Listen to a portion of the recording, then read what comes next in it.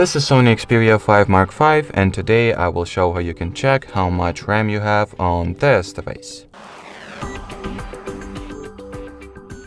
So to begin, we'll need to activate and reveal the developer options, which you can do by going into Settings, About Phone, scroll it all the way down and continuously tap at the build number option until you'll see You Are Now a Developer message.